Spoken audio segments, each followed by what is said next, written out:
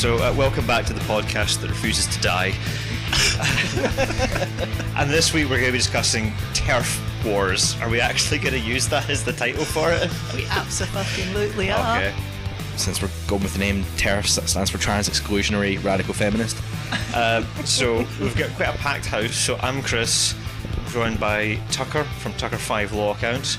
Free Caledonia is here, and Stephen Payton from The National. What we're talking about is TERF wars. The issue seems to be within the feminist community, which is normally a very nice community. There are elements within it. I'm just going to say the feminist community is not a very nice community. It's not? It's not, and it never has been. Oh, no, dear. There are nice people, and there are arseholes. Jermaine Greer, for instance, has always been an arsehole. Well, what percentage would you say? I would say 15%. 15% are arseholes. 15% of feminists are arseholes. So that's what we're here I've to talk made about, that isn't up it? entirely. Okay. So we're talking about the 15% of the feminist community that are dicks. Yes. So why are they being dicks, I think is the question. And Stephen, you can probably give us some background as to what the fuck is going wrong with all this. Sure. I mean, well, basically there's this kind of small but very loud minority within the feminist movement that is opposed to primarily trans women having access to women-only spaces. And it's always trans women. They never talk about trans men. They never talk about any other identity because that sort of undermines their argument for the most part. And this kind of small group within the feminist community sort of acts like it speaks for everyone. So we constantly see it in the press, we constantly see it in any debate that's put up.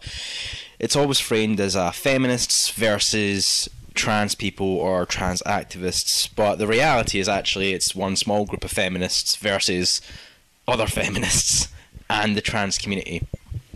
But instead it's kind of always shoehorned onto this very black and white concept when in fact it's kind of a lot more nuanced. And usually it's couched in terms that are very much, I guess, reminiscent of like your kind of gay panic period of time in the 80s and everything else. With bizarre things like, obviously during the 80s there was like the whole thing, this bizarre idea of like, oh, people can catch the gay. With Section 28 in schools is like, oh, if we teach about the gay, then people will get the gay. And it's exactly the same right now. Like, this small group of anti-trans activists have come up with this completely non-peer-reviewed concept called rapid onset gender dysphoria, which just basically means if your kid hangs around with other trans kids, then they will catch the trans, and then they will have rapid onset gender dysphoria, where they'll suddenly become a trans person. But what that really means is the kid's been trans for a long time and is just finally came out, as it would be with like anyone who is gay. You know, it's the same basic deal. It's like you wouldn't say someone just turned gay because this is the first time they've told you about it. It's been there for a while. The thing is, when you don't have a name for something, if it's not discussed, you might not understand as a teenager. You might not have understood 40 or 50 years ago what it was that you were feeling if you were gay, if you didn't have a name for it, if you didn't have a concept of it. That's what language does. Language, by giving names to concepts, makes them into real things to a certain extent. So there's this idea somehow that if we don't talk about it, that it will go away. And what's actually happening is, so perhaps there is an expansion of people identifying in much more sort of plural ways than there was before. That's not because it's somehow contagious. It's because by it becoming something that's more acceptable and people understanding about it and knowing about it, people who identify somewhere on that spectrum know what they are and have a name for it and can give voice to it and feel comfortable giving voice to it. That's not the same as it being something that you can catch by hanging around the toilets. Exactly. It's just something that we've got a better understanding of now. Yeah. It's like trans people aren't new, been around forever. Is recorded instances of people who have been sort of out with their gender as far back as we can go. Yeah. But instead it is almost like it's a trendy new thing. In fact, one of the groups that has been part of like these like touring debates about let's talk about the Gender Recognition Act, and they're acting like we're just going to have an objective chat about it. One of the groups is called Transgender Trend because they think it's just this trend. And they've been actually part of pulling together a school resource pack that specifically basically said exactly that. It's like, don't talk about it. That's the best guidelines. They're saying like that should be the guidelines for teachers. And then when people tried to get it blocked because of the fact that actually it was advocating really a dangerous way of dealing with it, because of like the high level of like self-harm and suicide within the trans community for kids who don't know what they're going through. When people try to get it blocked, they started this other campaign saying that schools were blocking LGBT resources because it wasn't taking their resource, even though their resource was objectively bad, and went against, again, all the science. It's I think a really Western-focused lack of historical knowledge stance to take that transgender people have just kind of popped up in the last little while. I mean, if you look around the world, there's instances everywhere of third genders being recognised, some communities that recognise up to 5 genders. That was all there, and the British Empire played a pretty good part in quashing that and instead instilling a very British, there are only 2 genders and we will not deviate from gender norms. Iran has really, really good gender laws for that they recognise essentially a third sex, and have done for years. And you know their equivalent, whatever their equivalent of the NHS is, there's assistance for and all those things. You know, if Iran can get its head around this, yeah, we should probably be able to make an effort. Should. I mean, when I was in school, directly or indirectly, we were taught there were only 2 genders. At no point, to my knowledge, that was ever really discussed. I mean, the complexities of sexuality in terms of like pansexuality would be a good example of it, and like, that wasn't discussed, you know. And it's just incredible how you don't want to get too kind of anti-government here about things, but I know, but ultimately it is kind of taught, and I've certainly felt that I've been throughout my whole 20s and now into my 30s playing catch up on stuff that to me should be there by default within the education system, but it isn't. I think the controversy in like libertarian circles comes when it appears to be that there's like people are asking you to act in a certain way that you don't want to act in. So, well, you know, libertarians would always be for folk expressing themselves and being who they want. When it comes to like using certain words and stuff like that, it's when it becomes a bit more difficult and more controversial. So like the whole like pronouns type thing, that's probably a bit more difficult for some people to get their head around. Yeah, I mean the terminology thing is like an adjustment. Is there any feeling of adding in new words to the language, or are we merely adjusting with the words that we've currently got? That's, I think, is a question that's worth asking. Is that? Well, I mean, I think that's, you've kind of hit it on the head there. Like a lot of the contention around like they them, which I guess for clarity, I am a they them. We're taking something that we're coming to terms with and grasping and understanding a lot more now, better, and fitting that into a language that was not built for that. It's a language that's been around for, there's uses of they as a singular dating way back. I'm pretty sure Shakespeare did it. So, I mean, if it was around then, and he's the pinnacle of English literature, you know, can we argue with Shakespeare? But yeah, it's like, I get that there's a couple of sentences that could be a confusing thing, but that's because we're working with what we have in that sense. And there are technically pronouns that have been invented since then to try and get around it, things like Z and Zir. I personally, if people want to use them, fire in. I think it's too complicated to start bringing in those sort of brand new pronouns now. My opinion is that I think the language has to evolve and new words have to be added, because the level of complexity to all this stuff, it's far too fucking complicated to work within a language as simple as English. And I think that would be good, but I'm not going to be advocating for a, you know, kind of finger wagging, you all have to do this kind of thing. I just think if people started saying it in bars, restaurants, out on the street, it would come in. Clarify really quickly, sorry, I know you're going to come in. When I'm talking about it's easier, I'm not saying it's like, because I don't want to annoy anyone who uses those pronouns. I mean more like, I think it'd be more of a stretch for us as a society is to pick that up than just readapting they them. Is kind of the point I was trying to make there. Yeah. I mean, I think all of this, unfortunately, it will take time. It's not going to be like an overnight process, and I think it will be a couple of generations. In the same way, you know, black civil rights movement of the 60s, you know, when you then contrast that with Barack Obama being elected, like, it took a while to get from there to there. And I think, unfortunately, with this, there is going to be time, you know, to get to that point.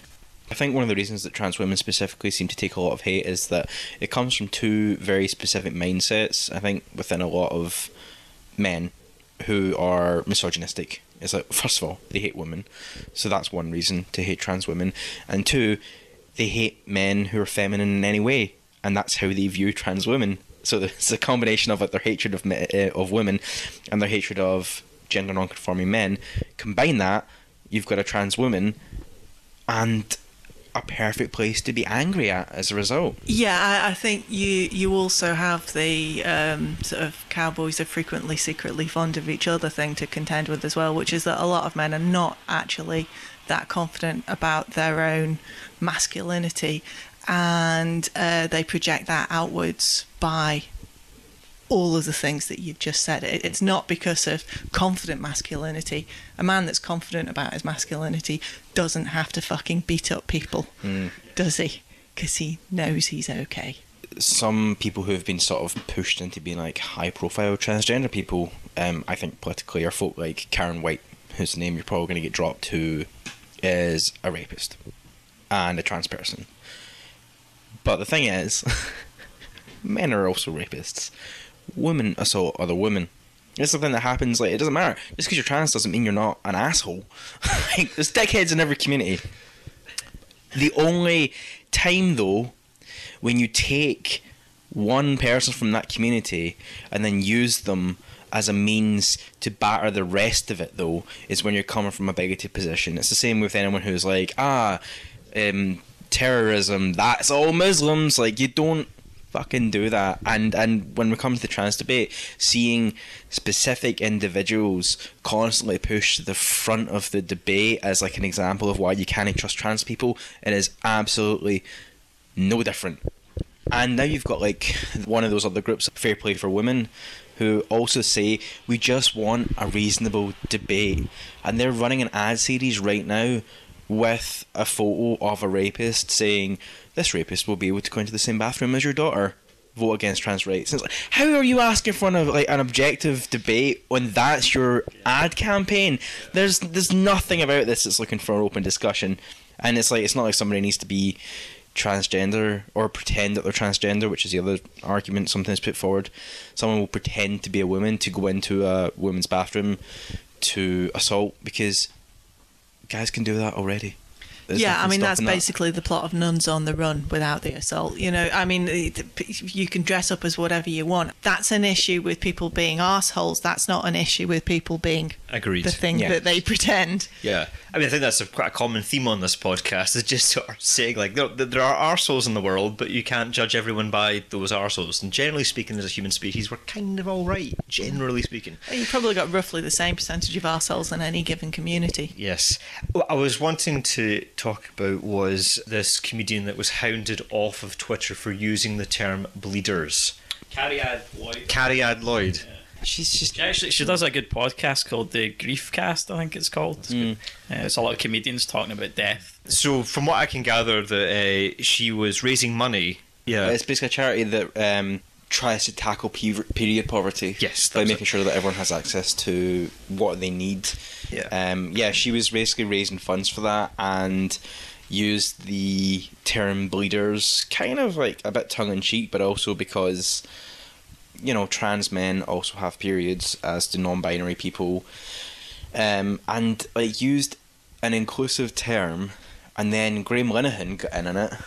That being, for anyone who doesn't know, the one of the people behind Father Ted, and told, this is what I love about these like male allies to the anti-trans things, where they're just like jumping in about, you've let the women down, says this dude who maybe might not have the same perspective as her. But anyway, he popped in and basically said, you've let women down, and then his kind of little cohort hounded her until she had to leave Twitter. And like, Graham kind of talks this big game about supporting women. She's like, cool, I mean, if you're going to support women, you probably shouldn't hound women off Twitter who are raising funds to tackle period poverty. Yeah. That doesn't seem like maybe you're the good guy in this fight. Well, when I was looking at comments, what jumped out at me the most was the fact that people were on there going like, men don't have periods. And I was like, I don't think you guys have got the point of this. Someone that's transitioned from being a woman to a man may still have a period. And the same thing with non-binary. That's all that was. One of the things that this small community argue is that by using more inclusive language, you are erasing women, because you're like not saying the word women anymore, which isn't true. And if you wanted to, I guess you could go the same way the other direction. Like, well, then by your logic, we're also erasing men by creating a sort of lexicon that is also more inclusive in that thing. But you aren't focused on that because, again, it undermines your argument. So using the word bleeders there, the issue was that they saw that as like, why not just say women? You're erasing women instead of just you're being more inclusive in your choice of words. So and also making a joke about it. I think that's like, because I mean, you just say period haver or something like that, you know, instead of like bleeders was obviously just she's a comedian. The thing that I had sort of come across, which I mean, I want to say I emphatically disagree with this point of view, but was that somehow, just as women are sort of attaining some kind of social equality with men, men are then inveigling into women's achievements by becoming women, and that's the source of the resentment. So that men have grown up with male privilege, and then they transition into women, and then are trying to sort of claim a part of women's struggle, having grown up with male privilege.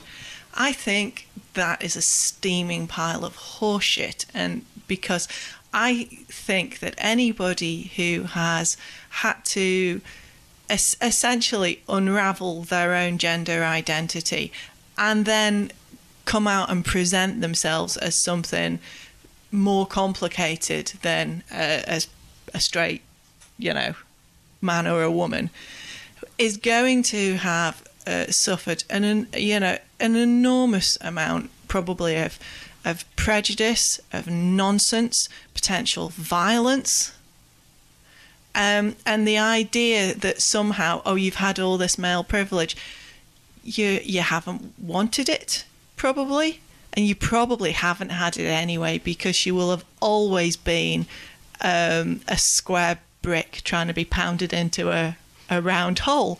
Forgive the holes, sorry.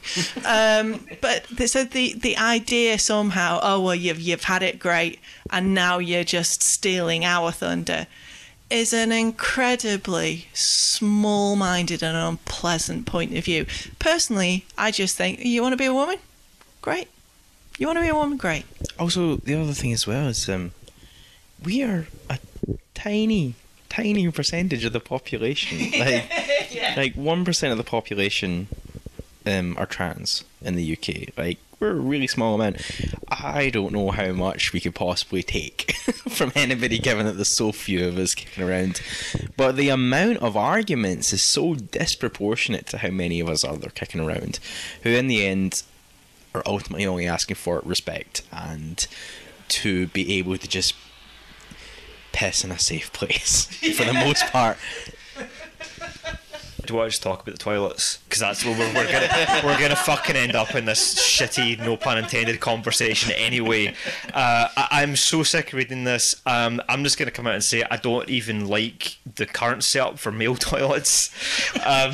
Literally, I when I was a kid, I remember, I think maybe the first time I saw a urinal was probably in school, and I was like, what is this? Why is this in a communal event? What's going on here? Yeah, can I just say, as the only woman in the room, and as someone that used to work in bars and have to clean men's toilets, like, what the fuck? I mean, like, it is disgusting. You will just fucking stand and piss next to each other. What the fuck is that about? And then then some of you can't piss because you're standing next to somebody that's pissing faster or pissing bigger than you are, and then you lose your nerve so you can't piss. Just fucking sit down and do it, guys. It's a lot less messy. Let's hop back in a time machine here and just go back to back when we were living in caves or whatever, right? At no point was peeing and pooing ever a communal activity. No two guys went, Let's I go and have fancy a a piss pee, do you together. fancy go for with me? Or I'm off for a shit, do you fancy joining? If you had to do it at the same time, you wouldn't use the bush right next to somebody else's bush. You would give them a bit of distance in that regard. Yes. So this idea of the toilet system that we have developed as a society, I've often found to be very, very peculiar. And my dream is that one day I will live on a planet where, rather than having these two separate rooms, there will just be a space filled with individual booths, perhaps akin to what you get on a plane, with an individual sink, you've got a sanitary bin in it, and then we can all shut the fuck up about this stupid issue for the rest of the time. It's called France, Belgium. Just happens to if you go on holiday, you will find that in Europe they just have unisex toilets with lots of cubicles. So I'm going to go to France. Yeah. Well, the thing is, disabled toilets are, they're unisex, and that's the other thing about the issue, which never really gets spoken about. But at least I now know I can go to France and tell everyone just thank That's you for because the we've toilet system. desexualised disabled people. Yeah, and none of these crazy Christians were really advocating for disabled toilets to begin with that are now saying that the trans people cannot use. Do you know those there's actually regulations on the air conditioning systems or ventilation systems between male and female toilets? You have to have very high soundproofing. Only you would know Because it. folk are so sensitive about hearing the other gender or genders doing their business. Every partner I've been with, I'm straight, so I'm talking about women here. They fart in front of me, I don't fucking care. And just get over it. Everybody needs to get over this. It's like we all piss, poo, and we've made far too big a deal out of one of the most basic things we do as a species. I mean, it's ridiculous. Think how much better gossip we'll have. There is an argument for bars and clubs. We are having a safe space of sorts to jump in, but I would advocate for having your pissing, pooing bit in one area, and to actually have a safe space, whatever you want to call it, a private area. So if you and your pals basically are like, we're in trouble here, normally what you would do is, just jump in the toilet with me? And to get around that booth problem, you would maybe have a separate area in the bar or the club that could, be an idea for. I don't know if you want to expand out a little bit and talk about maybe the mainstream perception of the trans community. I'm just thinking kind of characters in films, in media, how that's talked about on the news. I think transgender representation in TV shows is usually a trans person is there to be the butt of a joke. Often there is a thing with if there's a show or a film that's about or LGBT characters are at the forefront of it, it's pretty much put into the classification of LGBT cinema, as in not for everyone, just for this community. And that's always been kind of the othering thing with any sort of minority group. Same with the movie Bridesmaids, which I thought was great, but because it was one of those ones that had an all-female cast, it was seen as a women's movie. But if it was Ocean's 11, which is all dudes, it's well, that's just normal, because we've got that sort of here's the standard sort of movie. It's pretty much white dudes, and anything other than that is just for these special interest groups, which is nonsense. But that's, I think, how we often view it. And we have seen better representation of LGBT characters over time, and that's tended to be started out as gay men, really, and over time sort of expanded, and there are more trans characters appearing in things now. And there was ITV's The Butterfly show. It's a 3-parter made kind of with mermaids. Mermaids is a charity. Their assistants to kind of tell the story of a young child realising that they were transgender. But that obviously got a lot of controversy because people saw it as trans propaganda, in the same way that any show that had gay characters in it was seen as gay propaganda at one time. Again, it's the same arguments. But we don't have a huge amount of representation, and in terms of what columnists in the UK write about trans people, they're pretty much all on the one side of it, which is anti-trans. Given that this apparent debate is raging on, how many columns have you read by trans people And I'd say the answer is probably none for the most part. Totally agree. They try and present it as simple and harmful when actually it's complicated and fine. The one thing that I would say is that it doesn't have to be that complicated, because ultimately what it comes down to is whether or not you can bring yourself to simply be polite and respectful about other people's choices that aren't any of your fucking business. And how somebody, whether you want to think that it's a choice or whether or not it's simply their expression of themselves, however you want to consider it, what somebody else professes their gender, sexuality, whatever to be, is none of your fucking business. It's just none of your fucking business. It doesn't hurt you, doesn't impede your life in any way. It's none of your fucking business. And all that's required of you, in its simplest form, is that you have the manners to call people what they want to be called. Is that so fucking hard? The assuming the gender thing. In an office situation, someone has made an assumption, then they're corrected, an apology is issued, and that's it. And that would feel quite reasonable to me. I think part of the reason that it does become such a contentious issue is you get, if we jump back to like the TERFs thing, you've got radical feminists who have spent their whole life having to aggressively batter back against misogyny, and that is like centuries long, attaining the vote and all that kind of stuff. And you've got a group of trans activists who have spent their life trying not to get murdered and just to live a normal life. And you get two groups of people who have really been struggling and having to fight and fight and fight. And then, it suddenly does become easier to do certain things, but it's hard to switch off that defensiveness. So anything they see that seems to be attacking them or their case, they're so switched on to say, no, you can't do that. And I think that's part of the problem. You get very defensive groups of people who maybe need to be slightly more sensitive in both directions, I think. Yeah, and I think you've kind of hit the nail on the head there, because we should be fucking allies instead of like having to argue amongst ourselves about this. And that's exactly it. And I think you're completely right that it's like, it is that thing where you've been fighting and struggling for so long that sometimes some slights, which maybe aren't even slights, but because everything's a potential attack, you can kind of come in on things way harder than you should, because you're so used to attacks coming in all directions that you can misread something, and it has as a result made discussion difficult at times and harder to have like as much of a nuanced conversation. And I think what we've actually seen is like a lot of otherwise like really sound writers and columnists sort of accidentally getting swept up in the rhetoric that's been used as well. Like, it's not even people who are like trying to be malicious. It's people who maybe have only managed to hear one side of it and thought that they have a broad understanding of it. Yeah. But instead they write a column that actually perpetuates certain myths or problems, and then everyone comes in hard on them and they buckle down instead of like feeling like they can engage. And it's just because everyone's kind of on their tiptoes. I think the media is to blame for a lot of this, because I think those sort of negative anti-trans columnists that are out there, I can completely understand that trans people are thinking that's going to be the default setting for everybody in society. And I think you're right that it will take an awful long time for that sense of actually most people are normal, just these weird columnist people that are the problem. And I think that it will just take time for that to gradually progress adjust. one funeral at a time.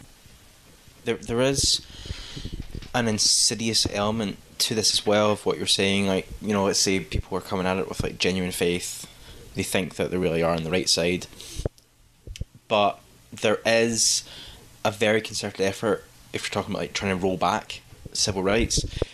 Some of the funding towards groups in the UK actually comes from groups in America who've quite openly spoken this, like on recordings, you can go and watch them, saying that if we want to roll back civil rights for the LGBT community, the first thing we have to do is create a wedge on the T. Like, if we can start to, like, roll it back for trans people, if we can turn them against trans people, the community is smaller, and then we can keep moving forward and rolling it back for the rest of them as well. And they're open about it, they're completely blatant that that's what they want to do. So in a weird way, it's really odd to see sometimes people or groups in the UK who are lesbians working with these groups, and it's like, you're next! You're next on the list! What the fuck are you doing? The thing that I always just find bewildering is how do the people who are trying to somehow hold back the tide of something like this, how do they fail to learn from history? There is only ever one side. There's only ever one outcome with civil rights battles, and that is that eventually the civil rights are generally won. Okay, and so if you think that you can hold back the tide of something like this, then you haven't learned anything from history at all.